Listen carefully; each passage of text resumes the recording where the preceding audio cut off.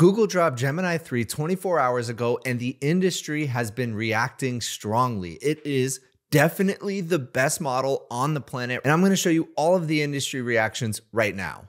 First is from Artificial Analysis, the company that runs independent benchmarks against all of the top models, and yes, Gemini 3 is number one. Here's what they have to say. For the first time, Google has a leading language model, and it debuts with a 3-point buffer between the second best model, GPT 5.1. And a lot of people are talking about its token efficiency. That means how many tokens is it using to solve the same set of problems as compared to other models on the market. And it is very, very efficient, but it's also a very expensive model. Listen to this. Given its premium pricing, $2 and $12 per million input-output tokens respectively, for less than 200K context, Gemini 3 Pro is among the most expensive models to run our intelligence index evaluations. They also show that Gemini 3 is leading 5 of their 10 independent benchmarks. And one of the biggest improvements is on humanity's last exam, improving on the previous best score by 10 percentage points. Gemini 3 also leads on 2 of their 3 coding benchmarks and doing extremely well in agentic coding scenarios, and also takes the #1 spot in multimodal reasoning. And it's coming in at a very fast 128 tokens per second, very comparable to Gemini 2.5 Pro, which I have said for a while was a really impressively fast model.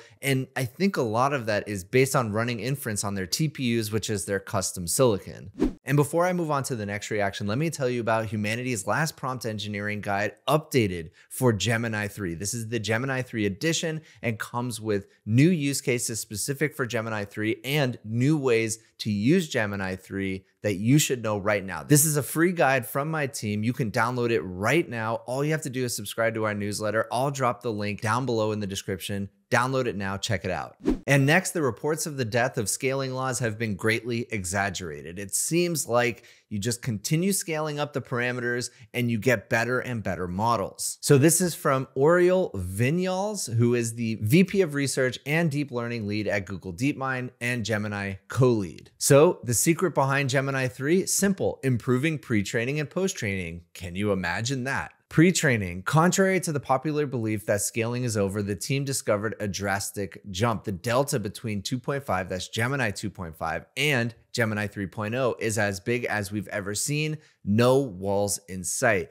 Keep scaling up and keep getting improvements. Plus, post-training, still a total greenfield. There's lots of room for algorithmic progress and improvement, and 3.0 hasn't been an exception thanks to our stellar team. And Boris Power, head of applied research at OpenAI, agrees. Look at this. Great work. May the scaling laws live forever and make us prosper. So it looks like the frontier model companies are not doubting scaling laws in the slightest. All right, next, along with Gemini 3, Google also launched Anti-Gravity, which is their own vibe coding platform based on a VS Code fork. But people noticed it felt really similar to Windsurf in a lot of ways. And it turns out Anti-Gravity may just be a clone with some updates of Windsurf. Now, for a bit of context before I get into it. This is Varun Mohan, who now works at Google, excited to launch Google Anti-Gravity, our next generation agentic IDE, now powered by Gemini 3. Varun is the founder and was the CEO of Windsurf, which was kind of acquired by Google. They acquired the IP and only acquired what they considered to be the best people from Windsurf. But it wasn't a full acquisition, and Windsurf still exists. They basically just took the IP, took the top people, and it was this whole drama in Silicon Valley that the founder of Windsurf got this huge payday and most of the team from Windsurf kind of got screwed. Then over a very crazy weekend, Cognition, the company behind the product Devin, acquired the remaining people at Windsurf. But here's where it gets funky. In Theo's YouTube video, someone pointed out that they actually left the name Cascade, which is what the Windsurf browser was called, at least the agent portion, can be found in Anti-Gravity. So they basically did a find and replace, but missed this one. So if Cascade is showing up in anti-gravity, then this is essentially what Google did with Windsurf. But as Ender replied, they bought Windsurf and its IP. I'm very confused why anyone is surprised by this. Should they just not use the thing that they paid $2.4 billion for? And I agree. Look, they bought it. They get to do whatever they want with it. But now we know the origin story. They bought Windsurf and they made it into anti-gravity. And Scott Wu, the CEO and founder of Cognition, remember Cognition bought Windsurf after Google bought Windsurf, kind of weird, but he says, congrats to the anti-gravity team on the launch today. FYI, you missed a spot. And yeah, so they forgot to rename Cascade. And a quick thanks to Dell Technologies for sponsoring this portion of the video. Dell Technologies has a family of incredible laptops called the Dell Pro Max featuring NVIDIA RTX Pro Blackwell chips, which are portable AI workhorses. It comes in 14 and 16-inch screen sizes and up to 32 gigabytes of GPU memory, perfect for on-the-go AI workloads. Check them out, link in the description below. But we have a lot of positivity between Frontier Lab founders. We have Sam Altman congratulating Google on Gemini 3, looks like a great model. We have Elon Musk also congratulating Sundar on Gemini 3. It is a great model. I am very happy to see that they can all congratulate each other, but also be hyper competitive with each other because that helps us as consumers of these products. Logan Kilpatrick, the lead for Google AI Studio and the Gemini API, shows that Gemini 3 Pro has the largest delta improvement on the design arena benchmarks. And so although this screenshot is very blurry, please forgive me. Here's 5.1 at 1316, which is the ELO, and then a massive jump, Gemini 3 Pro, all the way at 1422. Now let's talk about the business of Google for a moment. Let's talk about the business of Gemini. Didi Das from Menlo Ventures says, we're in the what if Google does that part of the AI cycle. They can make cheaper models, $2 per million in, $12 per million out, which is not really cheaper. It's on the more premium side of model costs, just above GPT 5.1, cheaper than Pro.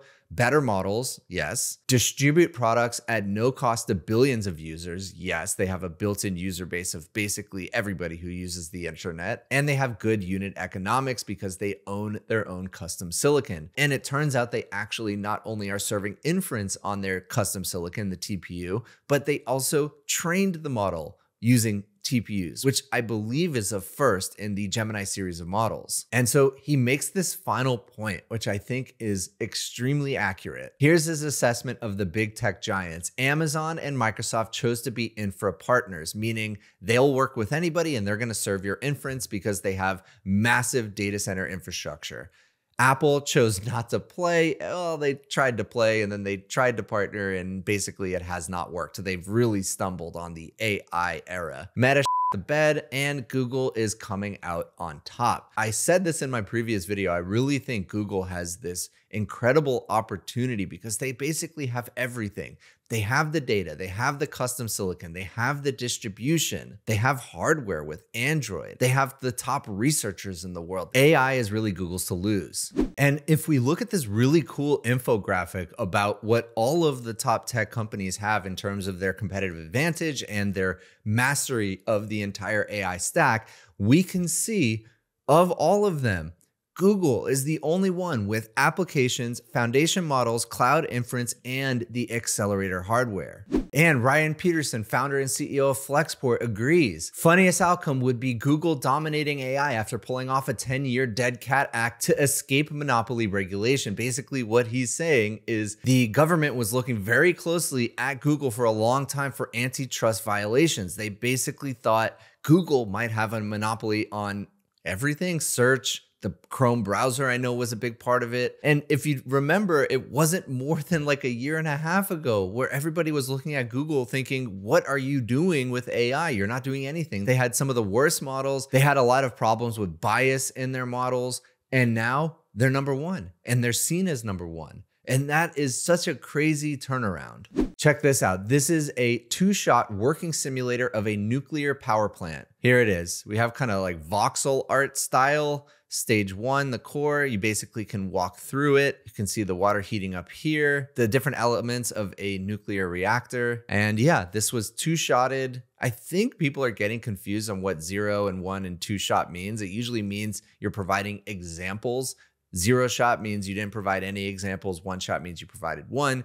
But I think at this point, it means how many turns it took. So how many tries you gave it, but whatever, that's a nitpick. And so here somebody asked for the prompt, write code for a detailed explainer showing how a nuclear reactor works. It should break down the different stages of the process in a clear way and code a 3D voxel version of the same demo. Next, Gemini 3 Pro one-shotted an SVG of a pelican riding a bicycle. This is kind of the known test for new models. It's usually just an SVG of a pelican riding a bicycle, but this is actually a moving version of it. And yeah, this is pretty darn good. And remember I talked about token efficiency? Well, let me touch on that a little bit more. This is Emad Mostak, founder of Stability AI, says the most interesting thing testing Gemini 3 Pro has been how efficient it is from tokens to tool calls. The intelligence per token of models is increasing rapidly, even as prices fall. It's quite something. And I've been talking about this for a while, especially as a lot of these companies are talking about the duration of autonomy of an agent, how long an agent can run for without any human intervention. I look at it and say, okay, it's great if they can run for 1, 5, 10, 20 hours, but what is it actually doing with that time? That is just as important. So now we're getting to token efficiency, and really the ultimate measure of how good these models are is intelligence per unit of time.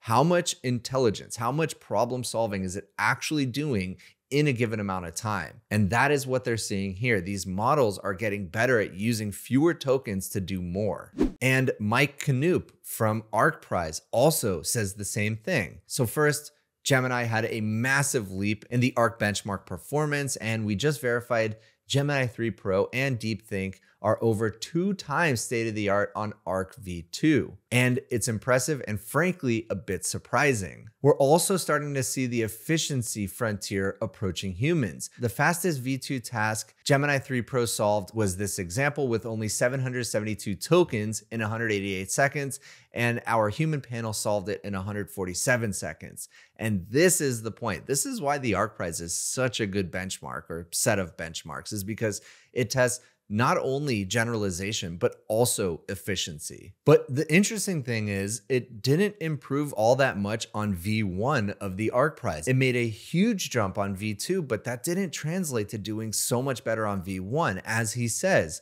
I expected an AI system which can score half on V2 to basically get 100% on V1. These systems still make obvious mistakes on much easier V1 tasks. Check out these examples. I can't fully explain these contradictions. So the models are getting better at some things and staying the same at others. So my team is still putting the finishing touches on the Gemini 3 testing video. That is going to be incredible because some of the tests that we're running, some of the demos we were able to create are truly mind-blowing. So stick around for that. If you enjoyed this video, please consider giving a like and subscribe, and I'll see you in the next one.